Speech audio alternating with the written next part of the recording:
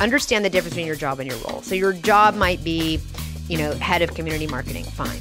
But your role in that room at that moment might be a little different than that. So understand that your job and your role in these moments might not always be the same.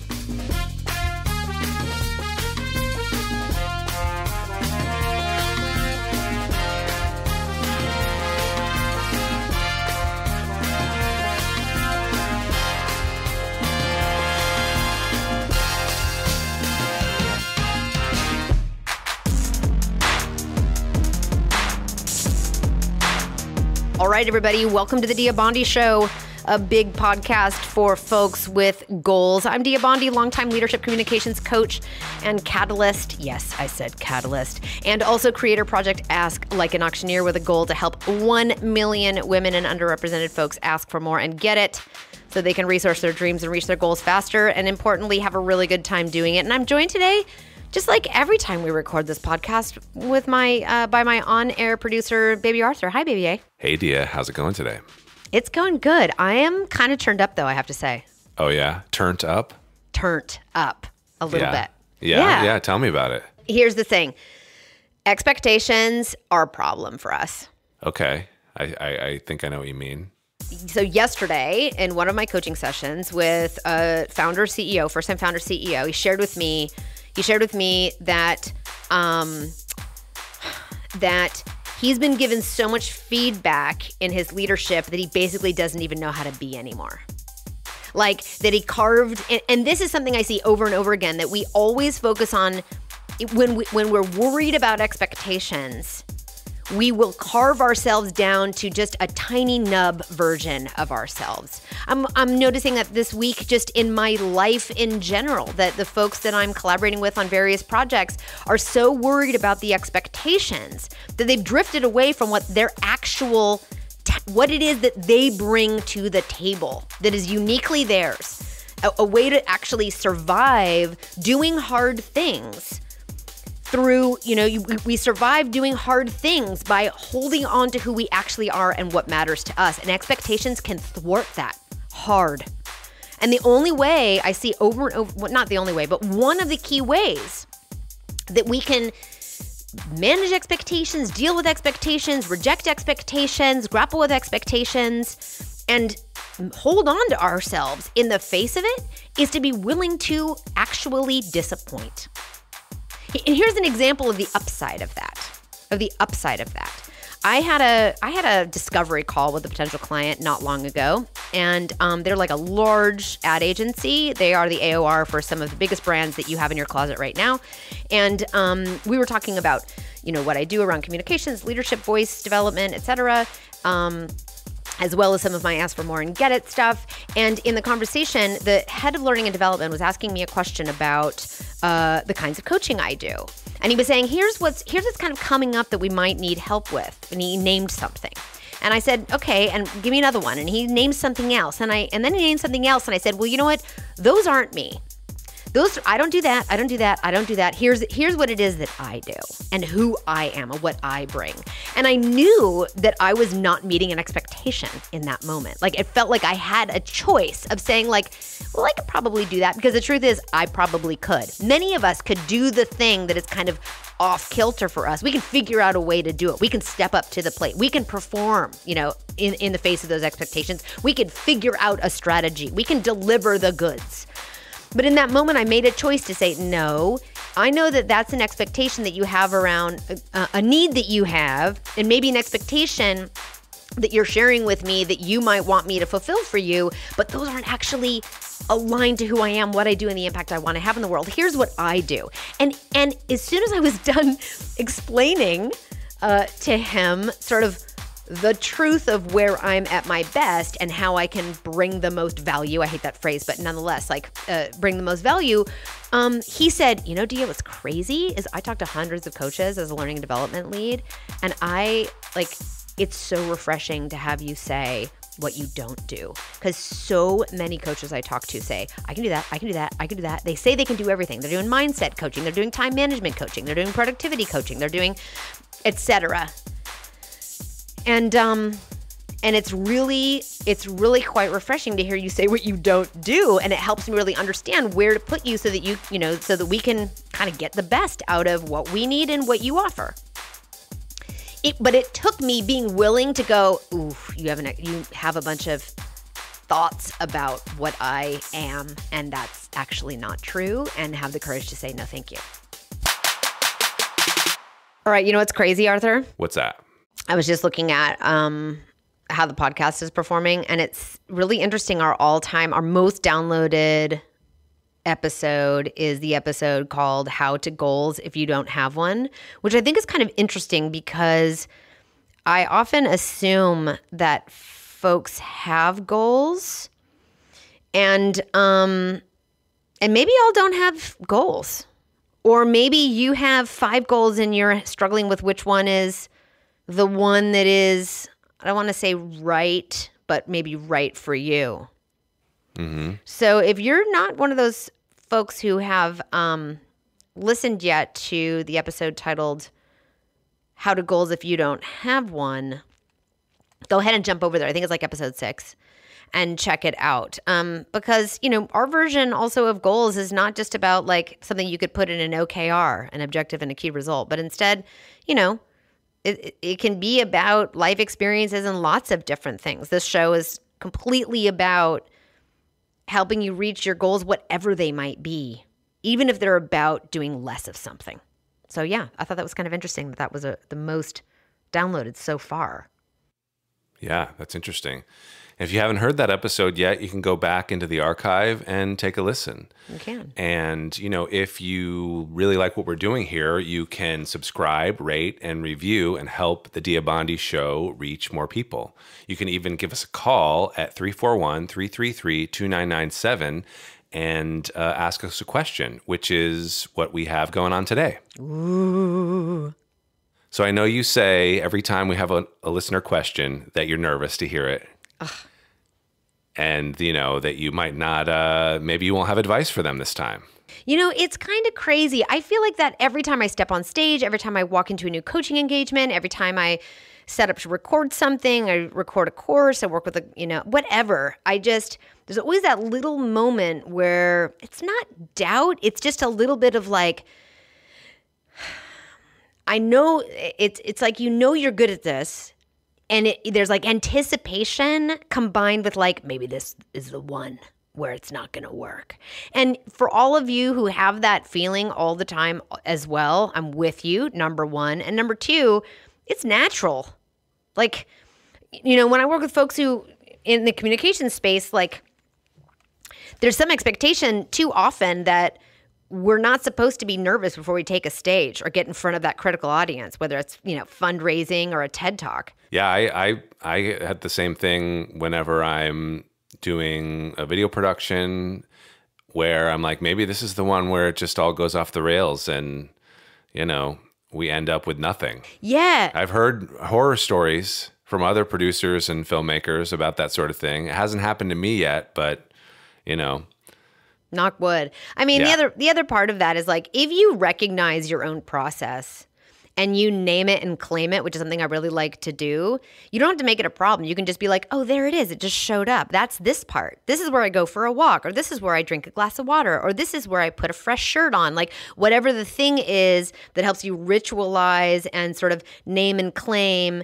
And, and that feeling can also be just as, a signifier that that what you're about to do is really important to you.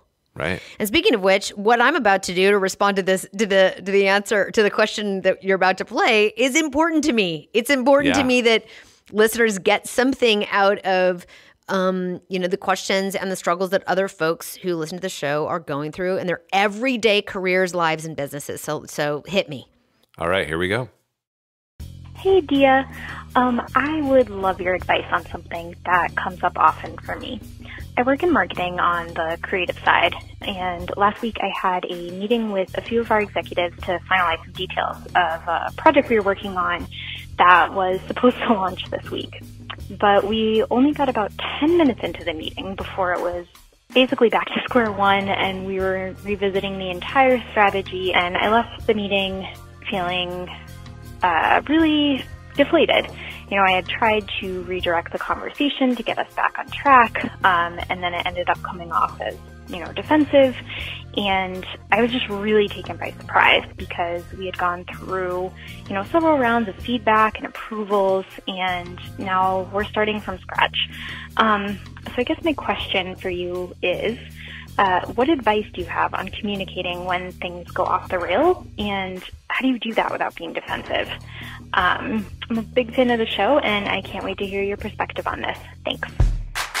Great question. Relatable. So I just want to start by saying thank you for calling in. And if you are listening to the show right now and you have a question that you want to send on in, please don't be shy. We're super friendly here. If you call the show, you literally get a voicemail. Nobody's going to pick it up. You just leave a voicemail, and you can leave it anonymously. You can leave your name if you'd like. It's really, really easy and welcome. Let's just say that. So thank you, caller, for this question. It's a really beautiful one, and it's the one that a lot of us struggle with when we go into those high-stakes meetings. We know our task is to move something forward, and holding it together and moving it forward in the face of lots of different voices and opinions and points of view can be really hard when you're the one that's, in charge of the storytelling around what's going on in the project, and also the one that's accountable for moving it forward. I want to start by saying this stuff happens. Like, sometimes that can happen. Going back to square one can happen, and sometimes it's the right thing to do, even if it's painful for you. So, we can have an expectation. Speaking of expectations can ruin us as well when we go in with our own expectations, and the gap between that expectation, what's actually happening in the room, can cause a little bit of self-sabotage. So we have to have the expectation that it can change. Things can change. And so it sometimes is that things go back, backwards or back to square one. That does happen. If you want to influence the outcome of these conversations, and if you want to communicate the story you need to tell to get the decisions you need to move things forward based on previous work, there's a couple of things that you can do. You can understand the difference. You can walk into those meetings, even in the content development process, when you're prepping for it, whether you're, sharing previous work, whatever the story is, the slides you put together to help us, move a decision forward. Understand the difference between your job and your role. So your job might be, head of community marketing, fine. But your role in that room at that moment might be a little different than that.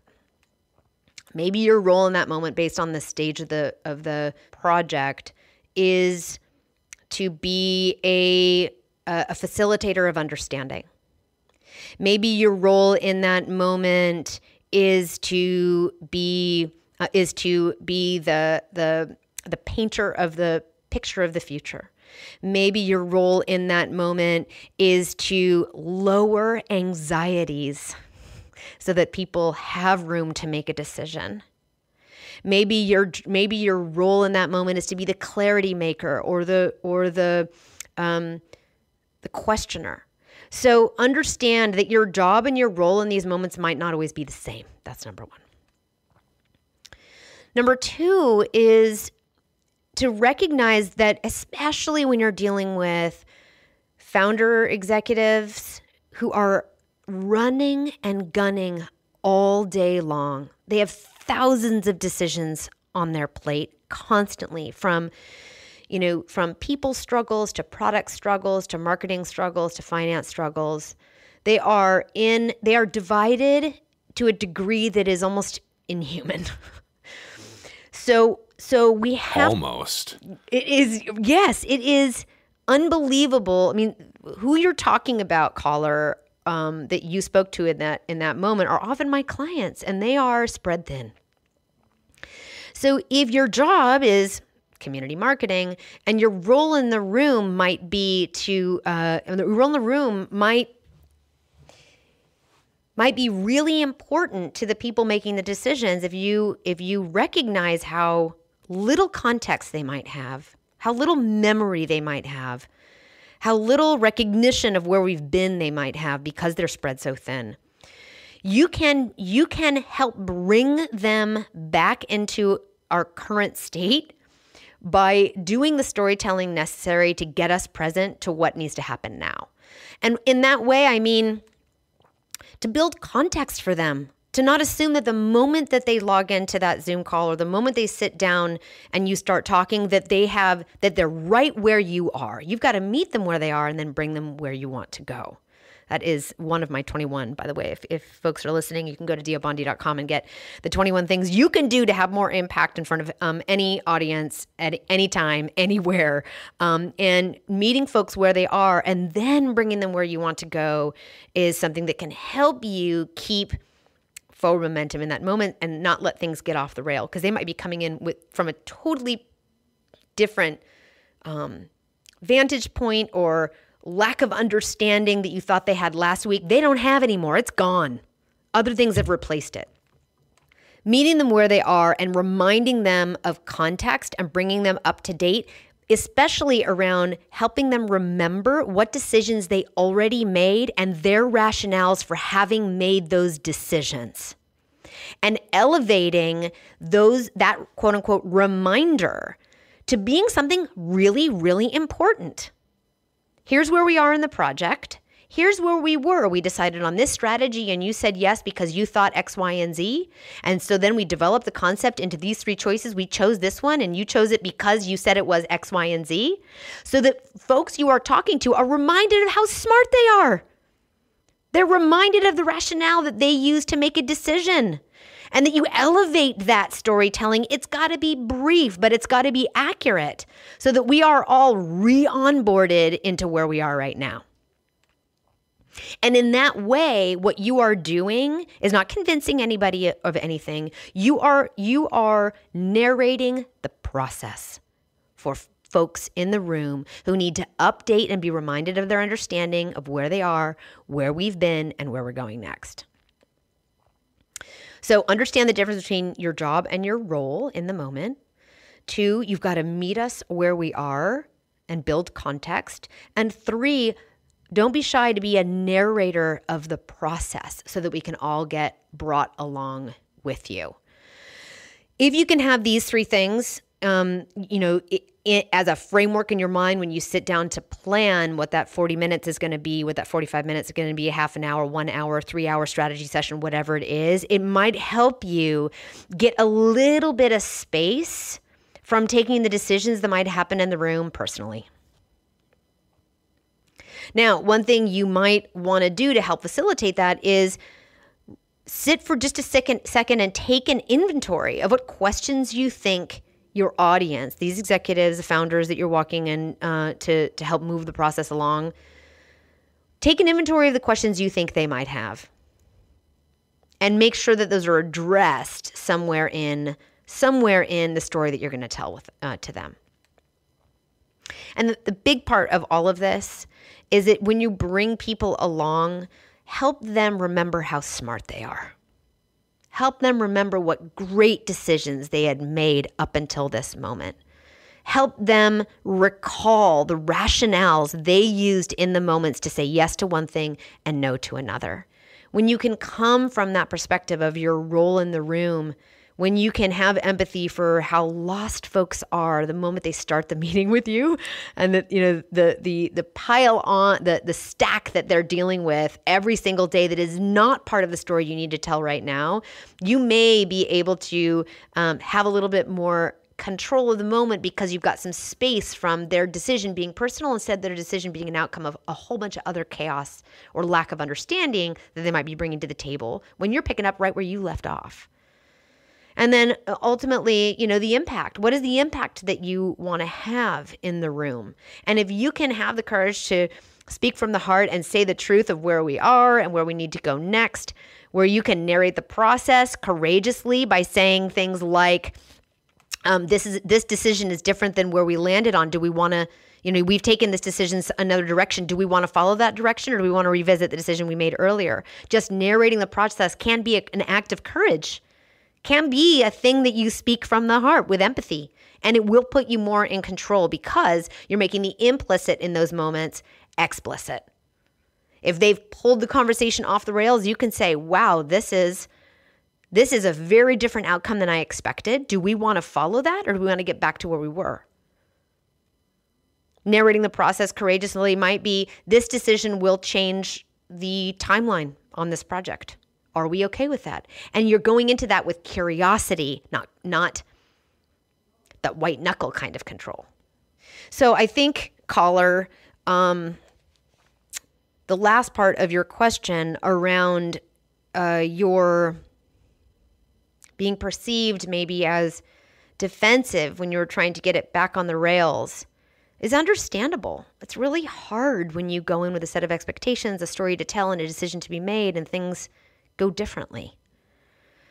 If you can lead with curiosity and empathy and make explicit and clear the targets we're trying to hit, and then facilitate the decisions and discussions, not explain and defend what needs to be done, you might have more success, and you also might be able to hold things a little bit more lightly so that moments like this don't destroy you, or you don't feel as if you have to be cornered into defending yourself.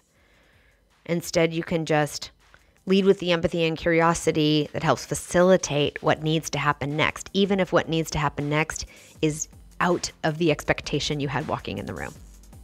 Sometimes forward can mean going sideways or going back 2 steps before you re-engage and go forward again. Right. Yeah. Forward is never a straight line. Well, we're always going forward through time, even if we're going back to square one with a project. That's right. Well, I think that was great. I think that was a really helpful little chunk there. Thank you. Thanks so much. Yeah. Look, see, I did it. I did it again. All right. Thanks so much for listening, everybody. See you next time. This podcast is a production of Diabandi Communications, and it's produced and scored by me, Arthur Leon Adams III.